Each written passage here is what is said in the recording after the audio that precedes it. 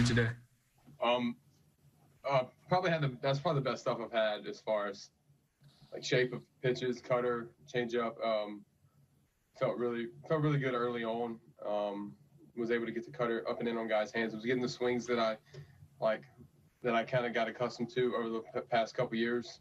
Really for the first time, like even better than in St. Louis. I was getting some really tied up swings and just able to move the ball around and kind of kept them off balance. A couple of days ago, you guys were pretty frustrated, obviously, for the losing streak. What does sweeping a doubleheader do to change the outlook in the clubhouse? We just have to look at it as 2 wins and just keep moving off of that. Like take the negative. Obviously, we hopefully we learn from some of the stuff that went on. We went through a little rough patch, but moving forward, just build off of this and just try to keep playing good baseball. Tough to be taken out after 4 innings? No, not really. That was a little bit of my call.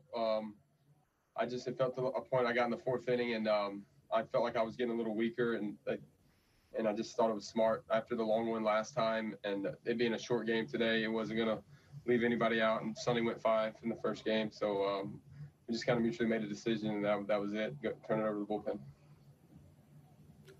Is it, when you haven't had that kind of stuff, is it just kind of a nice reassurance that it's still in there, even if you know it's still in there, that to show?